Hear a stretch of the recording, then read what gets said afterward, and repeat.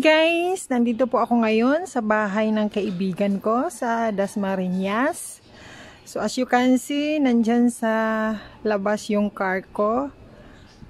So, titingnan po natin yung bahay niya. So it really looks good as you can see here.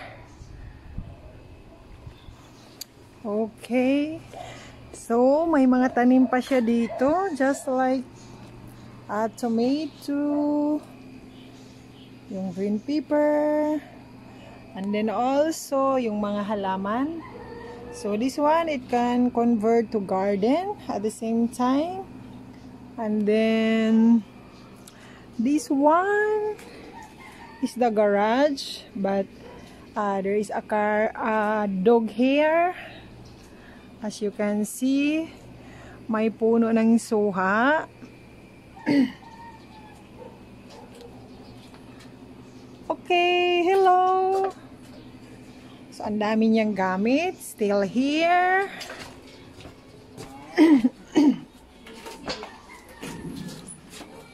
So, I'm going to enter the house. Ito yung pinakamayaman kong pinsan na gwapa.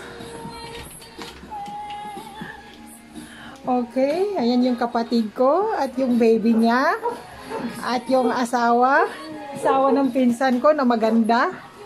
So ito po yung bahay niya. Ayan siya, mukha siyang Koreana o ano ba siya, Japanese? Hi! Okay, so yan po yung view ng sala niya. Okay? Kapatid ko mayroon ng may anak na naman dito. Okay.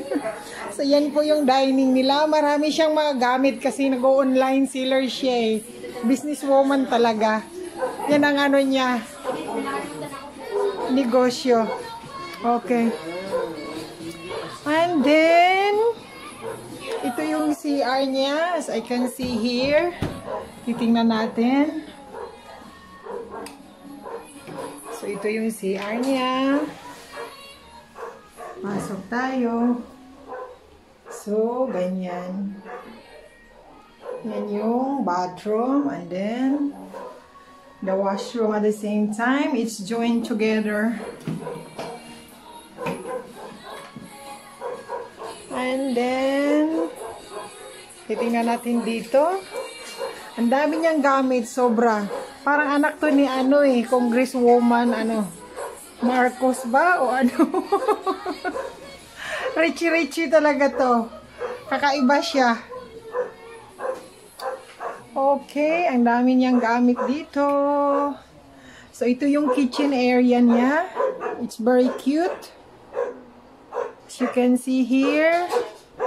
And then the other side. Andyan, ang dami niyang gamit. Okay. Tapos, ito yung isang room. The other room here. So, still marami siyang gamit dito. Ang daming gamit. So, mayaman talaga si Sisi. Mapira talaga yung pinsan ko eh. Kasi ang dami niyang gamit, sobra. Masyadong negosyante. So, yan po yung first floor. Okay. Okay, I'm going to upstairs. Kung ano ba yung mayroon doon. Baka mayroong doon. Gold or Golden Buddha. Dito ko lang pala makikita ang kayamanan. Okay, nandito na po ako sa second floor.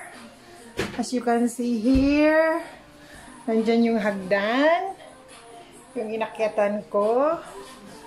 So, I need to enter the room na. Okay. So, ito yung room niya. Ano siya, style? Japanese style. Okay. So, yan, marami pa siyang gamit. Bongga. Talagang yayamanin tong yung pinsan ko. So, as you can see here, malaki siya. Okay?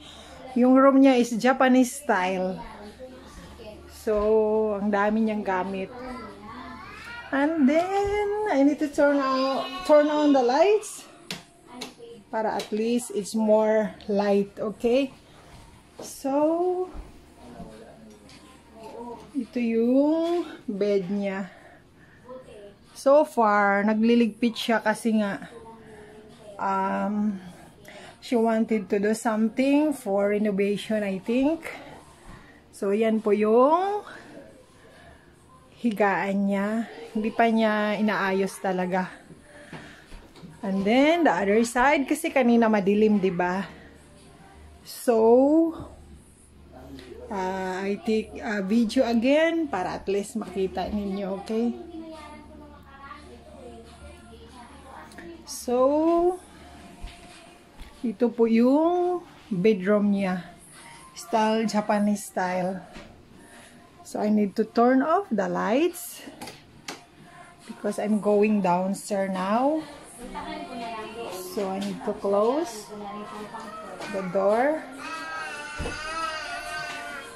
Okay. Bababa na ako.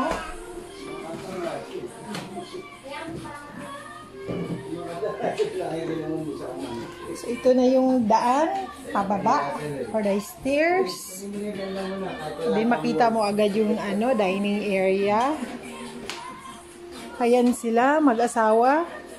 Mga mapira. Ang kapatid ko lang walang pira dyan.